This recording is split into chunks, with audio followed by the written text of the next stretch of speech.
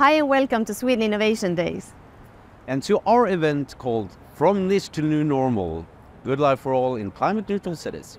My name is Linda Andrén and I'm the Executive Director of Sweden-US Green Transition Initiative. And we are backed by the Swedish Energy Agency, the Swedish Innovation Agency, Vinnova, and the trade organization Business Sweden, together with the Embassy of Sweden to the United States. We have an office in DC and also a foothold here in California with one person here. And today we are standing outside NASDAQ. And together with me, I have Olle Dirks from Viable Cities. So why are we here? So we are here because we've been pioneering how to work with mission-oriented approach for the transition to climate-neutral cities by 2030 with a good life for all within the planetary boundaries. We've been focusing in Sweden for now on 23 cities with this mission. And we've also been pioneering how to work with this in the European continent. So we have quite a lot of insights that we'd like to sort of share for others to use in other cities around the world. So now we're here to find partners that we can team up with, strengthen our capacity to build on the global mission of climate neutral and smart cities. And of course, this is now in the country of the Apollo program. So over 50 years ago, US put the man on the moon, so we also have quite a lot to learn. So we want to find the partners that strengthen this sort of quite ambitious mission of being climate neutral with cities all over the world. And now in the US, we have this event from Niche to New Normal, where we really want to discuss how some niche developments such as energy communities and other things that you will hear more about in the event, how we can take this to something that is actually the new normal. That sparks a conversation on what it needs to sort of scale. So here we will have an interesting conversation, for example, on the importance of investing where it matters. So welcome in. Welcome. All right. Good morning, everyone. Welcome to San Francisco. Woohoo! And welcome to NASDAQ Entrepreneurial Center, a place where innovation and creativity meets to shape the future. We're very grateful that once again NASDAQ is partnering up with the Bifrost Summit. Today we will learn about the journey towards a sustainable urban development. And I'm thrilled to announce Sustainable Cities, brought to you by Nordic Innovation House. My name is Marcus Rongren Leo, and I represent Sweden-US Green Transition Initiative. We work with finding collaborations within sustainability. I'm based here in Silicon Valley, and I work together with my colleagues based out of Washington, D.C. So why sustainable cities? Well, in 20 years, urban population in developing countries will double to 4 billion. Already today, 1 billion lives in urban slum. 1.5 billion are living in repeated cycles of violence, and over 2 billion people are affected by natural disasters. So that is why our quest for sustainable cities and a good life for all is more crucial now than ever. Today, we will have an exceptional lineup of thought leaders, innovators, and change makers who will share their insights and visions for a sustainable urban future, fight against climate change, and enhancing quality of life. So, moving on to our first block. From niche to new normal, a good life for all in climate-neutral cities. Here we will hear about how we can reach climate-neutral cities by environmental actions, livable, equitable, and resilient urban spaces. We dive into sustainability, aiming to redefine city living for a greener future. So please help me welcome up on stage Andreas Snetz, who is Innovation Portfolio Manager at Vinnova here in Silicon Valley, who will be summing up facts we know, such as the importance of good life, system innovations, and investment needed to make change happen. So welcome, Andreas. Thank you. Hi. Good morning, everybody. Welcome to this session of Bifrost and to San Francisco. So my name is Andreas Netz, and I work for Vinnova, the Swedish innovation agency, and I'm also based here in Silicon Valley with my colleagues. Just to get a feel for the room, hands up, how many are from the Nordics? How many are from the US? Or live here in the US, all right? And how many live in cities, or in the city? A lot of us live in cities, yeah. Super short about what Vinnova is before I get started. So we are the Sweden's innovation agency. We are about 220 coworkers. We have a total portfolio of about 2,400 active projects that we fund. And our yearly budget is about $330 million US. And we fund research and innovation projects. And for us, innovation, of course, but also... Hey, Ole, sorry. Can you unmute? I cannot hear you. What? Should I mute? Okay.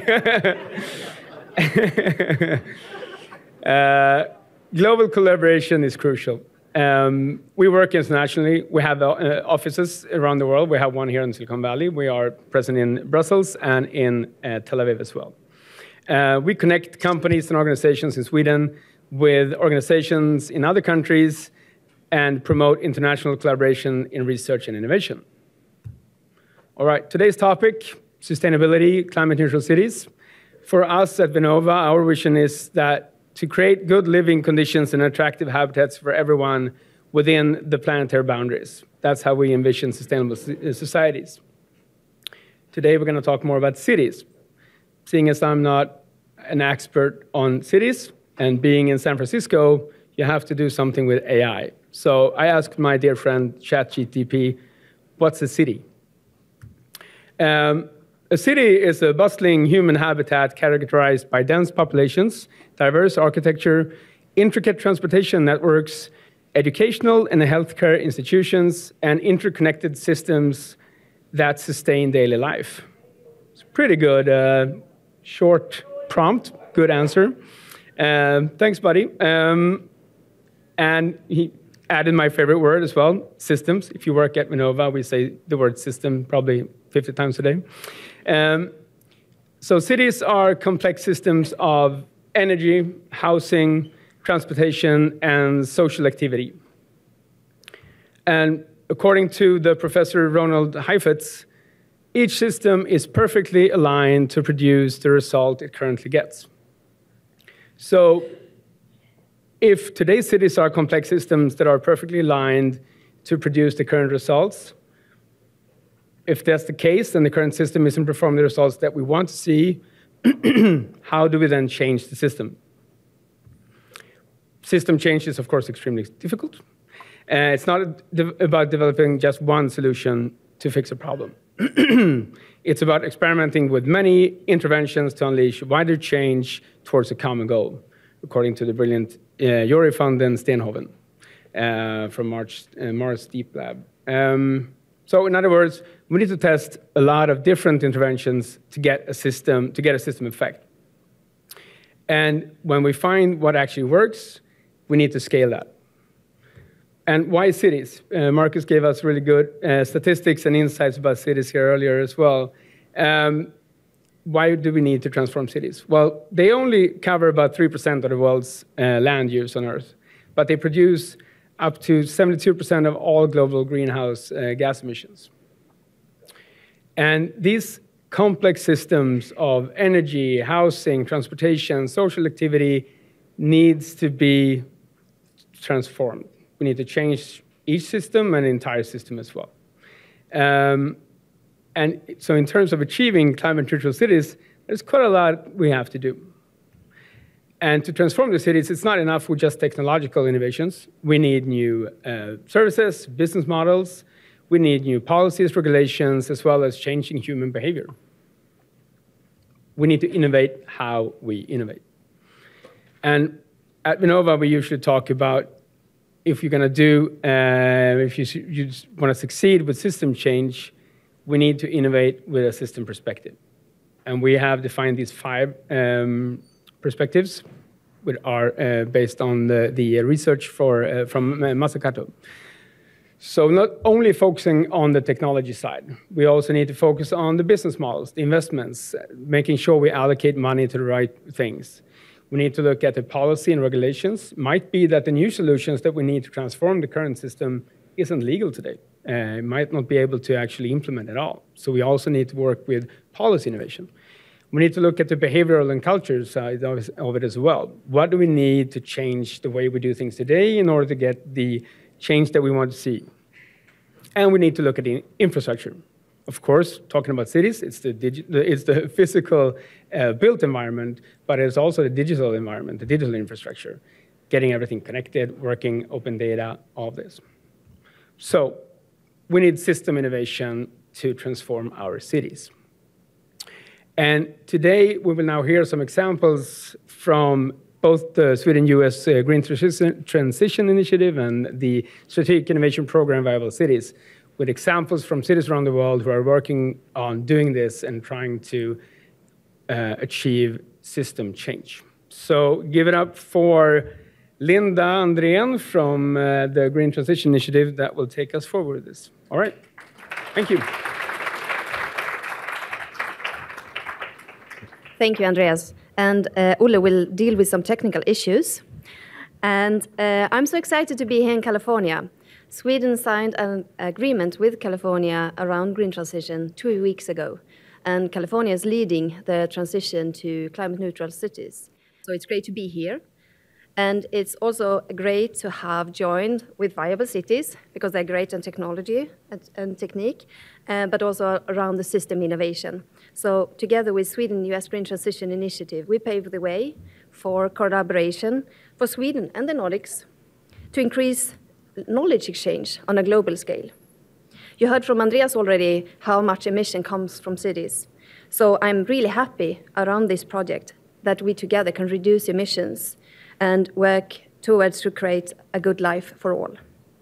Is it ambitious? Yes, it is. It is pioneering the possible and leading transition into climate neutral cities. So I will give you some examples around that. And I also think we have some of the cities in the audience, so I really hope I will get the details right. Otherwise, shout out and correct me. So in Oakland, the city is recognizing the substantial carbon footprint from built environment. And efforts are underway to innovate approaches to develop affordable housing and thriving communities for everyone, simultaneously promoting environmental sustainability and economic prosperity. Thank you, Oakland, for paving the way toward a more sustainable and inclusive future. At the same time, Bristol are facing climate emergency and housing crisis and aims to develop 24,000 new affordable homes by 2050. The built environment stands for 40% of the emissions in the UK, and Bristol wants to discover how we can develop and scale new ways to deliver affordable and carbon neutral houses by innovative business model, also stressed by Andreas. And this is to shape housing development appraisal and financial models. In Mackinje Sabagabu, it's another example. It is a fast-growing city, and it faces sizable affordable housing shortage and wants to test and develop sustainable solutions for climate-responsible, affordable housing neighborhoods. Several cities take the lead for sustainable mobility by planning climate-neutral zones. And these efforts include transition in regulation, policy, infrastructure, logistic, business models, and behaviors. And one of the cities is the city of San Jose. It's the 10th largest city in the US, and they have decided to become net zero by 2030. The two most significant contributors to the emissions are transport and buildings. And around transport, the city has decided to reduce both heavy transport, but also the number of fossil fuel vehicles. And the decision as such opens up for other opportunities, alternative transport, like pedestrians and cyclists. And the risk of traffic congestion is reduced at the same time. In Bogota, more than 67,000 transport trucks and vans clog the streets every day. and contributing not only to congestion but also emissions. A lot of tons of carbon dioxide. And more of 70% of those vehicles belong to small fleet owners, and many of them operate in informal conditions, leading to that 40% of the shipments are empty at any given time. So how can their efficiency and productivity be increased to reduce both congestion and emissions? Bogotá is pioneering innovative business models that contribute to improved freight mobility in the city, reducing both greenhouse gases and pollutants emissions from logistics. Stockholm has decided to be climate positive by 2030. The current transport accounts for 40% of the city's emissions, but the reduction is going too slow. So they want to demonstrate how mobility systems for people and transports of goods can be transformed, and being high capacity, low emission, and for better health. Stockholm is planning for a broader system change by implementing an environmental zone class 3 in the city, and that sets higher demands on the type of vehicles in the zone. And the zone itself is an engine and a window of opportunity to transform beyond the city boundaries and the zones. In Lund, large number of actors are jointly want to achieve a large-scale change process toward a global climate-neutral Lund by 2030. Emissions from the transport sector will be reduced by 90%, and they have set a maximum of 1/3 to be transport by car. Emissions from the energy sector is kind of low, but as the sectors grow together, it still needs to be addressed. And in order to change that, we need electricity for our EVs, right? And they will use a flexible management system of the energy system and use an open and independent energy protocol and digital control of the energy assets, and also a city portal to give access for citizens and organizations and enable sharing of energy between neighbors in energy communities. So as you can hear, digitalization will be key for the transformation as well. You will hear more about that later on from Jonas Birgersson. On this slide, you see demonstration and system pilots that are in the planning phase, many of them partly funded by Vinnova. These initiatives gather an ecosystem of actors and a portfolio of interventions in the cities toward real-world demonstration to succeed with a system change toward climate neutrality. But mobilizing for green transition is not about pilots and demos. We need to find out how we can scale such niche developments to the new normal. How can our ambition and ambitious initiatives like this be one small step for mankind and one giant leap for climate-neutral cities? How can this be our mission, moonshot? So now it's time for Jonas to tell you more about Lund. Jonas Birgersson, you are the founder and chairman of Via Europa, and also entrepreneur in residence, Co-Action Energy City of Lund. Welcome to the stage. Thank you.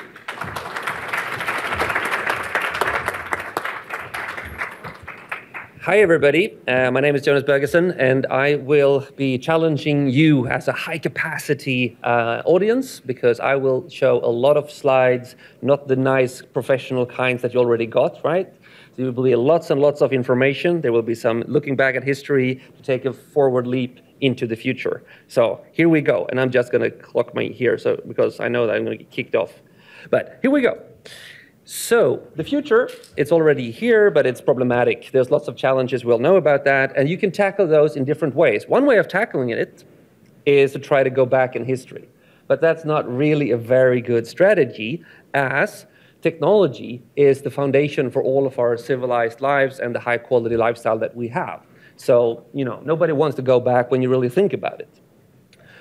What I'm going to show you now is that we can do low fixed costs for all the green energy you need if we take out the biggest single problem, which is the electrical grid. The electrical grids were great, but now they're past their prime and they need to be revolutionized, as the telephone grids were in the history.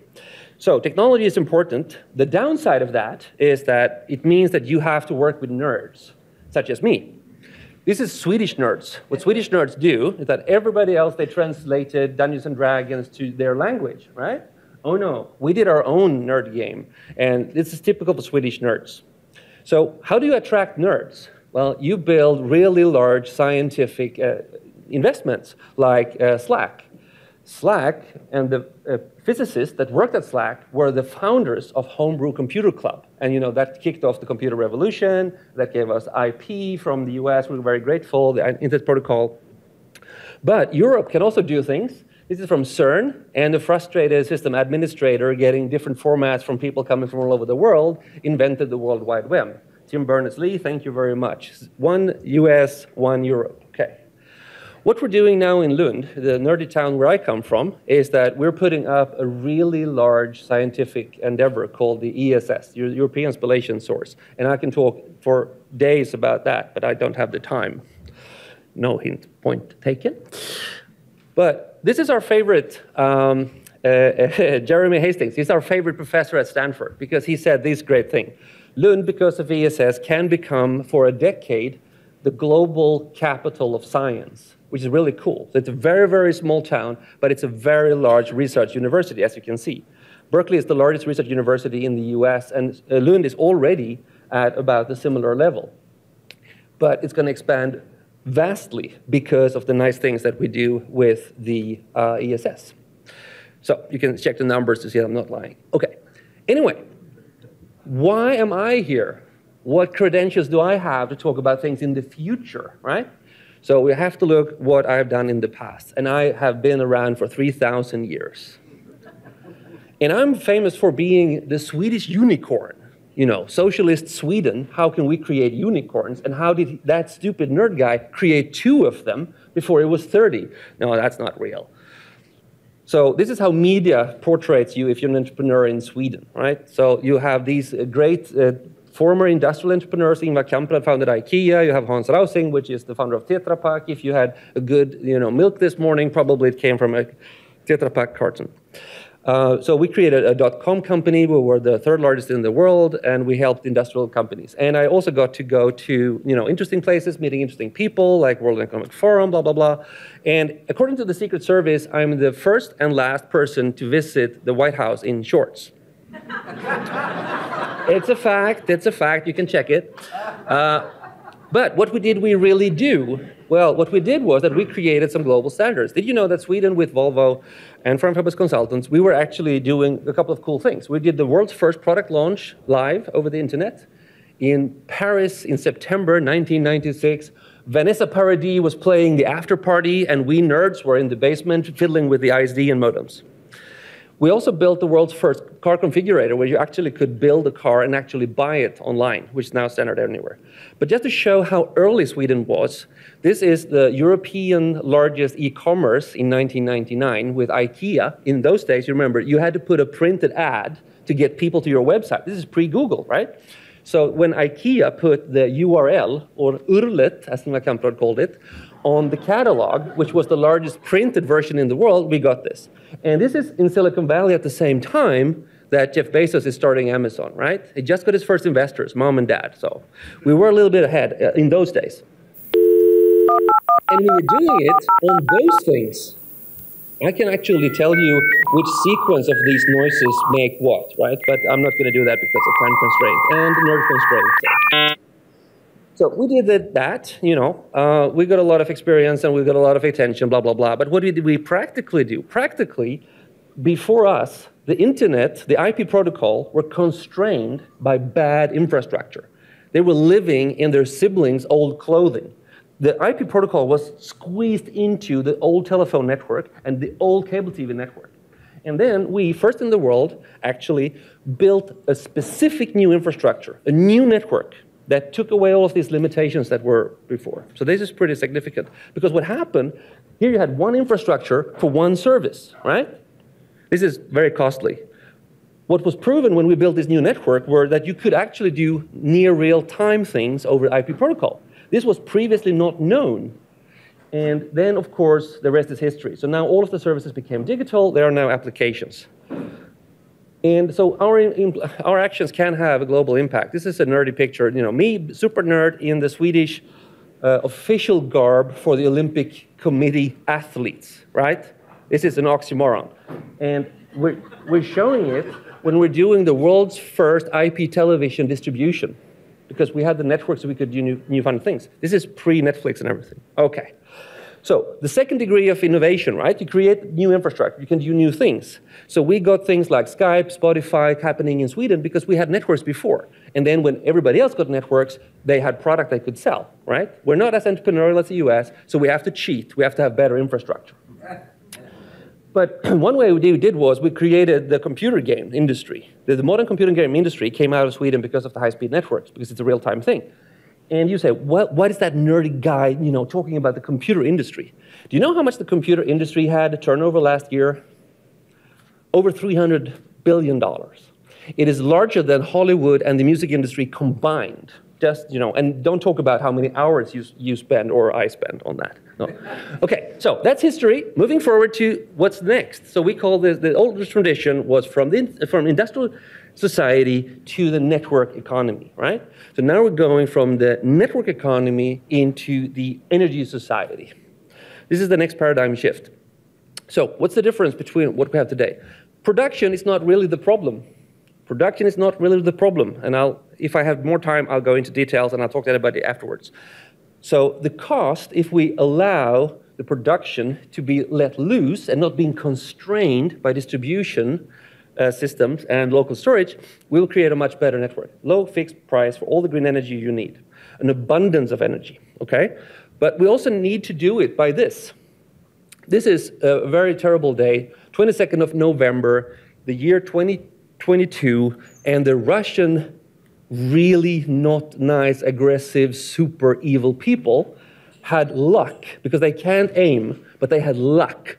They hit the wrong transforming station in Ukraine. 97% of the Ukrainian grid had to be turned off. Infants were dying because they couldn't get the electricity. The power stations were working, but the old system is way too sensitive for disruptions. We can't have a system like that is critical infrastructure for the nations. We have to build it like the internet, like the American taught us with the ARPANET. You don't need to have single points of failure. Okay, so why is Europe suddenly on the back foot? Isn't Europe just a holiday season for Americans to go after they do innovation? Because we have a crisis. 750 kilometers from my home. The Ukrainians are holding the border, protecting us. So there's a crisis. There's a land war in Europe, right? And this has get a lot of governance going. So things that we never dreamt about is now happening. And the EU have done two very, very important policy decisions that opens up new ways to innovation that is not currently available anywhere in the world on that kind of scale. First, they put a lot of money into this. So they launched, tons of public funding to partnerships and stuff. So that's one thing. But the other thing they did is that they created something called energy communities, which means that we are now in 27 countries allowed to build parallel electrical infrastructure.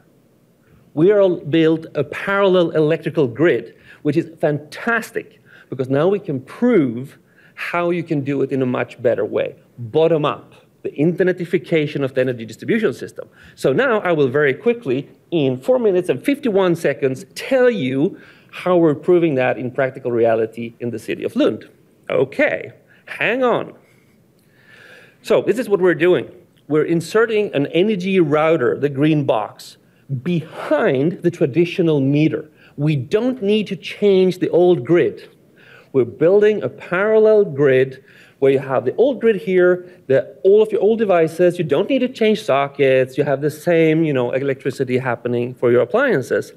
But then we have a new side. On the other side, on my left side, on the router, you have a DC network, direct current new network, which gives us the ability of putting an unlimited amount of solar panels, an unlimited amount of other local power generation, and local storage. And we have all the effect that we ever would need to charge all of the electrical vehicles, which is very important, as we heard before. This is in one building. But the cool thing is when you do this, when you put it all together. So in this example, you have like 8 different buildings. And now, typically today, they are having 8 connections, one individual, 1 meter for each. But with this, maybe they only have 1 meter for all of those 8 buildings. Maybe they have 2 meters, but then you should say to the power company, please, we would like to have an extra meter if it is connected to another transforming station, so that we have redundancy. We have 2 ways of getting the energy in to the neighborhood system, and in this system we distribute it. Okay, so that's nice theory. So what are we doing in practical reality? As we said, we got this nice task, a large system demonstrator. So our job is to prove how we're going to become climate neutral to 2030. So this is what we're doing in this little nerdy town of Lund. So what do we need? We need basically a layered model. This is like the OSI model. We need to have an open energy sharing operator. We need to have a new protocol we want to give back to the US. So thank you for the internet protocol. Now we're creating the energy protocol, the open free language to communicate independent of vendors, so that it becomes as easy to share energy with your neighbors as it is today to share Wi-Fi. Okay. Then we're building these energy routers. This is like the Cisco thing did for the internet. Now we're doing that on energy. And then, of course, we need to have storage and new cables. So very quickly going through these are the different layers. What we create is like an app store for energy services on top of infrastructure. So the people owning the infrastructure do not have to create all the services, right? This is the beauty of the App Store, right? And we've done this since in 1999. Via Europa did this first in the world for internet services. So if you're connected in Hammarby Sjöstad in Stockholm, this was the first place that they put it, you're connected with your fiber. It's not only Verizon services or Comcast services. You're connected, and then you have a neutral marketplace. So you can pick and choose with a click of a button. 3 seconds later, you have changed your ISP. This has led to that in all of OECD actually, Sweden have the lowest cost per megabit in all of OECD because of a built-in competition, because of clear layers instead of vertical integration. So now we're doing the same thing for energy services. And what you want to have is that you can invest in your local batteries, your local resources, and now on a marketplace you can see what type of energy resource do I want to share with marketplaces or my neighbors. And you can change with 1 click, 3 seconds, who is going to have access to your equipment. Same thing with EV charging, of course, and then you get this kind of structure. You try to get the energy that you need resolved as locally as possible. If you can have it from the roof in real time, take that. If you can't have that, take it from your storage. If you can't take it from your storage, take it from a real-time source in your local energy grid. If you can't do that, let's talk to other energy grids, and then in the way we can find a way. And what we need to do that is, so we need to be able to routing. And the routing means that we can send it to where the energy is needed, automatically bottom up without any central points. The internetification of the distribution system. To do that, we need boxes. These boxes enables us to have all of these nice storages. And then, of course, we can route. This is for the nerdy people. We can route energy, which is really cool, but we don't have time to talk about that.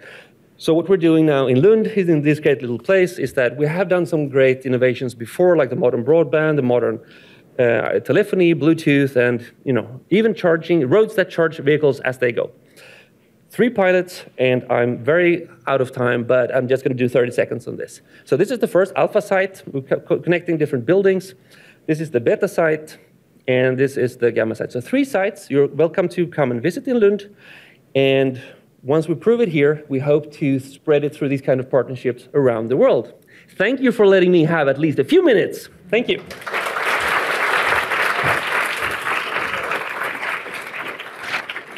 Thank you, Jonas. That was very impressive. I mean, Silicon Valley has nothing on Sweden. That's the feel I got from this. Maybe I should go back. But let's move on. We will now have a discussion on stage between Olle Dirks, who is the head of large-scale investments at Viable Cities, together with Priscilla Negreiros, lead City Climate Finance Alliance, to initiate a conversation about what is needed to scale transformative efforts in cities. So, Olle, what is needed? Thank you.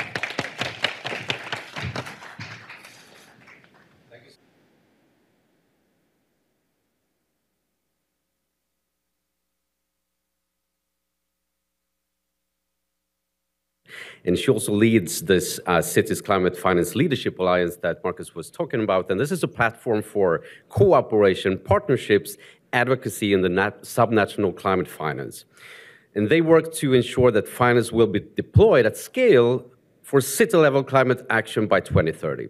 So CCFLA established a bridge between demand and supply for a city-level climate-related finance with cities, national governments, and private sectors. And listening to Jonas now, so Jonas and Lund, they're part of the portfolio of system demonstrators that Viable Cities and partners have, including or their collaboration with Vinnova in Lund. So we really want to support these type of really promising initiatives to scale. But we need to sort of understand what is needed. And I couldn't think of a better person than Priscilla to sort of talk us through it a bit. So I'm happy that we have quite a lot of time to sort of discuss it with her, but bear with me because the technology is a bit messy here. So let's see. Priscilla, to begin with, can you hear us?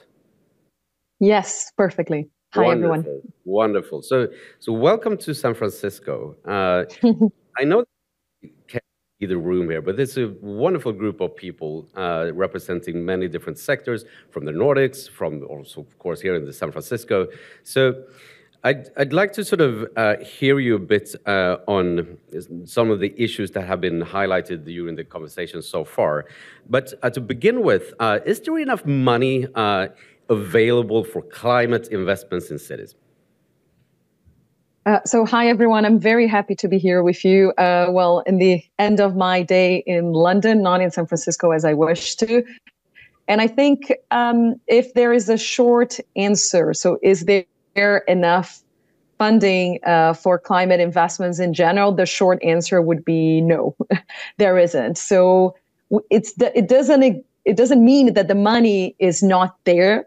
It means that it's not necessarily being led to climate investments. And maybe just let me give you some numbers so you know what I'm talking about. So Climate Policy Initiative, so these institutions where I work, we have been tracking global flows of of climate finance generally, also urban, throughout these years. And in 2021, we have the global climate finance flows reached almost $1.3 trillion US per year in average. So we are actually investing more into climate investment. It was a big jump from our last global landscape. However, if we want to tackle the adverse impacts of climate change, we should be talking more around $9 to $10 trillion annually from today till 2030. So the big question is, there is money flowing. If we take, for example, how much is invested. So just on the fossil fuels subsidized in 2022, we had more than $7 trillion USD that were invested only that year. So there is money out there, but not necessarily going on the scale as we have been discussing this morning here, right? And on the size that we want for this to happen. So, right. But we are doing a lot of work with you to try to change it, right? So thank you so much. So this is also you talking in relation to many of the financial institutions. Some of them are also here in the US, but also from like a city level or local government level perspective, there is like progress made with the climate investment plans. This is one of the things that we're working on in Sweden together with the 23 cities, a part of our program in Viable Cities.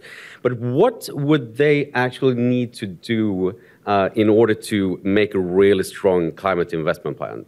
And just to give you some perspective on this, when Stockholm, which was one of the first cities in Sweden, where they launched their climate investment plan just by the end of the year, last year, they said that this is their first and their worst climate investment plan for the city of Stockholm.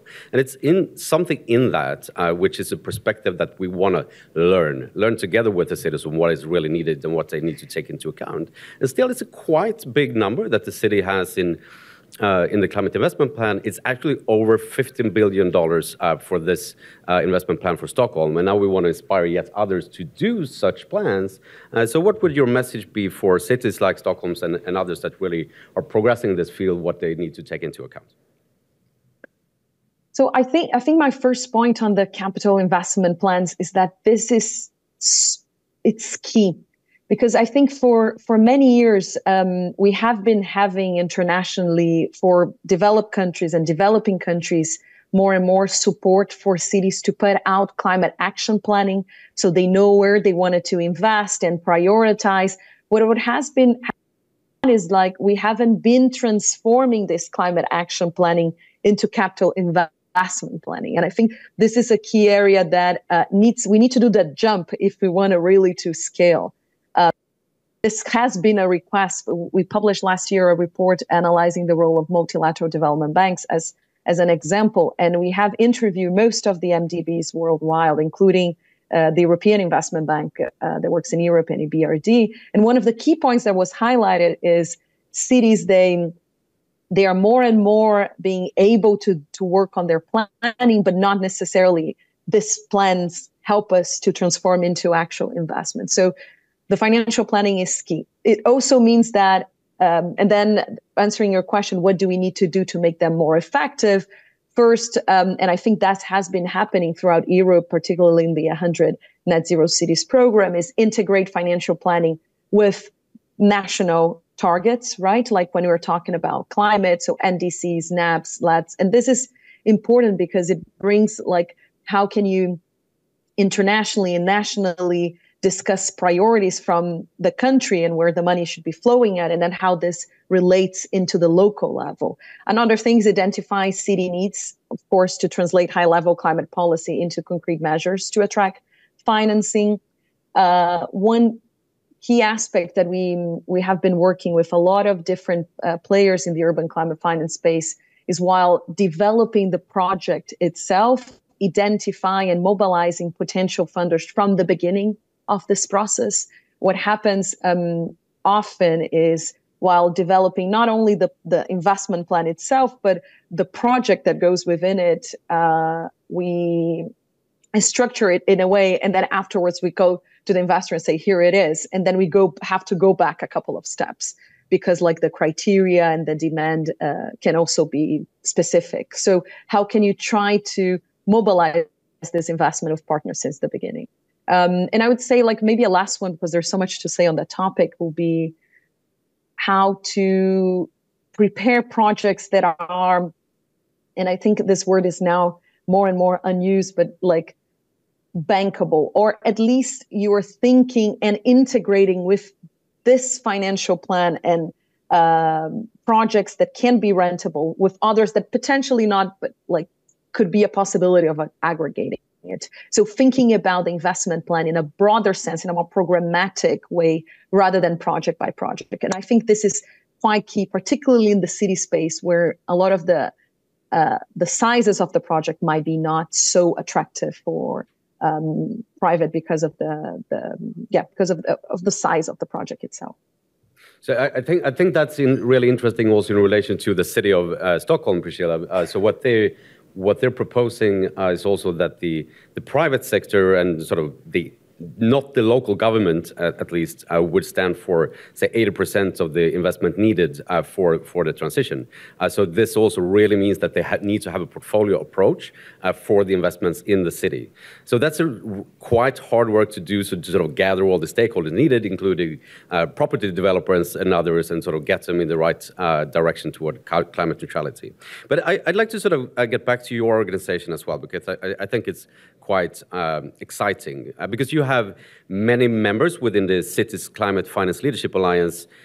Could you tell us a bit more about them and how they represent different funding streams that would be of value for cities and sort of the many stakeholders in the cities? Yes, sure. So for those that don't know CCFLA, so we are a multi-level and multi-stakeholder coalition aimed at like closing the gap, let's say, on the urban climate finance space. We're very focused on working with different types of organizations. That's why we say multi-level. But all of them, what they have in common is that they are or implementing projects directly with city, or financing on funding, or doing research, trying to tackle and try to solve a bit of the big challenges that we have on the urban climate finance space. So we have members from city networks. We don't have cities as members because the idea is to work with, let's say, the organizations that are implementing projects within cities. So like, how can we coordinate and help to foster cooperation among the different players there are in this space. And we know there are many, right? So we have city networks that are working directly with city, global ones, and a couple of like local ones. We have public and private financial institutions. And we're, so on the public side, multilateral development banks, and on the private side, asset managers and others. And then we have what we call the enablers, so organizations that are or doing research or implementing projects with cities. And I think I just want to highlight one player that I think might be that was particularly important, which is project preparation facilities. And we have a couple of them working within CCFLA. So organizations giving technical assistance to cities that can to develop projects and potentially this portfolio that you mentioned, Ollie. And this is very, very much important. So we work a lot to try to coordinate this TA, so this technical assistant, and these institutions that are implementing support, so they are more effective and the projects are able to, let's say, like walk through the value chain of urban climate investment. Could you give an example, because now we have the sort of the breadth of the different institutions or organizations that are part as members, but give you just name a few of them that some of the people in the audience would recognize. Oh, sure. So in terms of networks, we have C40, ICLE, UCLG, from public institutions, so the World Bank, we have the European Investment Bank, also in our steering committee, EBRD, the Asian Infrastructure Investment Bank, and then there are asset managers such as Meridian, and then a lot of different UN institutions that do work directly with city. UN Habitat is the most obvious one, but you have the UNCDF, and then foundations, Bloomberg Philanthropies, Active, WRI. So we have now, we have now 87 different members. It's a lot of people, I'm not naming all, but just to show you how it is interesting how we have increased a lot of our membership over the last couple of years. And it means that you have even institutions that are not focused on urban climate finance, but they are interested in working in this space. So I think it's a good news that we are increasing the awareness on the role of cities.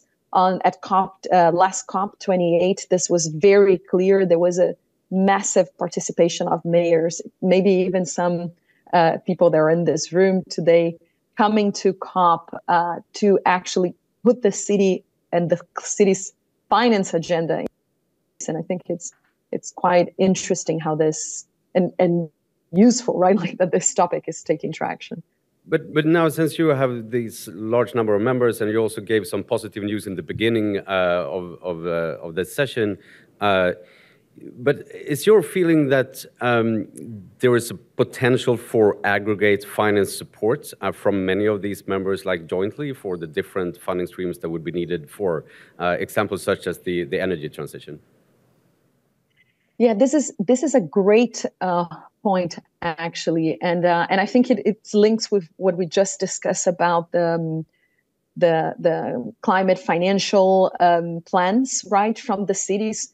One key point and one key challenge that many cities face, and this would include cities such as Oslo, but could potentially be even for cities as Cape Town or as Nairobi. It doesn't matter. Not necessarily the projects that will be developed within the cities are large enough in terms of ticket size, let's say, to be able to get potential financiers from public or private institutions. And this is this is one reason on why aggregating and thinking of a more programmatic approach when we are thinking about urban climate finance. So as you said, Ollie, more of a portfolio approach is so important. So on aggregating finance, I will answer your question is there a movement within like this broad group of organizations to be able to do so? I think there is an interest, but it's a very hard to do because you would need to, if you want to aggregate projects, for example, you would need to do under like let's say, a national government, because you have to have the right enabling environment to be able to do it. You have to have the interest from cities, and then you add potentially a layer of coordination that is very hard to do. But we need to do it because if we don't think more aggregated when we're talking about the transition and particularly on cities, it's going to be very hard for us to do it. So we have to work more, and we have very examples around the globe on how it has been done through and by examples I mean by aggregating. So aggregating procurement for cities. Argentinian cities have been doing that with a joint fund that was created with support of different players, including foundations, and then they actually use the fund to do bulk procurement, and it helps, and it can serve more than 100 different cities in Argentina. You have a very famous example in India about cities that went together to actually buy electrical buses, also on the procurement side. There are examples on pool insurance mechanisms where cities were in Philippines. So there are examples here and there on how you can better aggregate projects to work on a more projects, cities, and even structures. But we have a lot of work to do to try to streamline those, right? And make them easier to structure. Thank you so much, Priscilla. So I think it's promising trends that you see aggregated purchasing power on a city level, and perhaps also aggregated finance on a more national or subnational level, and perhaps global. But there is also this thing that when you invest in what would be the climate neutral city's future and the potential, there are some things that are quite clear on what the type of investment would be needed, and sometimes it's quite tricky. So we heard from Andreas from Vinnova earlier today talking about system innovation and everything that is needed to take into account, and that technology is not only the only thing, is a lot of other things to take into account. So on that, it's also, while reaching the climate neutrality objectives that we have, we want to do it in a way where it's a good life for all within planetary boundaries, or the quality of life. So this is sometimes quite messy and hard to measure and all that. So is good life, is that a bankable asset? Would you say? You mentioned bankable projects before. Yeah, that's an interesting question, and I think, and I know that the session is also about good life, right? And now I had the role of talking about finance. So from a strict financial point of view, good life is not a bankable asset in the traditional sense, let's say. But for those that don't know much about the financial jargon, so a bankable asset would refer normally to financial assets that can be readily converted to cash. So we're talking more about loans, credit, real estate, stocks, etc. Yet, good life and a better structure in life can have a huge impact on one's financial well-being, and including the city's financial well-being. For instance, if you think of the impacts of investing in systems or in good physical, let's be even broader, in good physical and mental health, a less polluted city can reduce medical expenses, increase productivity, potentially even increase the amount of taxes and revenues that the city can put together, and this will advance, let's say, their capability of getting access to markets. And this example can be reproduced in so many different areas that, in the end, if I answer after all of that, good life, it can be, yes, of course, can be a bankable asset beyond the very strict financial point of view. And this is key, right? And I think the examples we heard before and how so many cities are trying to find solutions, technologies. I found the nerdy example from Lud. It's this kind of activity that will improve not only the city well-being, but also how they can get access to more funds for the climate transition. So thank you so much, Priscilla. So just to round off now, so again, this is many of the Nordic countries are represented here in the room, and also part of the Bifrost event. So what would your message be to the Nordics, and also in collaboration with US stakeholders that also have a global outreach? What should we focus on now when sort of moving ahead the rest of the year? So I think there is one focus, the internal focus, and it's a hard place for me to be, giving this this advice to Nordic and US countries. I think we need to focus on the scale. If I could think through, right? Like now we have been throughout this last years trying to figure it out, like the technology that we need to implement to make the transition.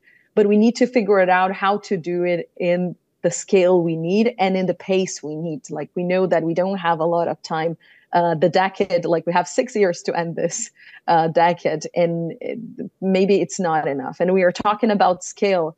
What does it mean, right? Like, so how can we aggregate projects? So summarizing a bit of the things we say, like build concrete and financial plans where we put all of the players and stakeholders on the same table, and we're able to tackle many challenges at the same time. It's very hard. I know I'm being very broad on my answer, but I think there is another thing and another responsibility from Priscilla, countries. I really want to hear the continuation of it, but we're running out of time a bit. So oh, yes.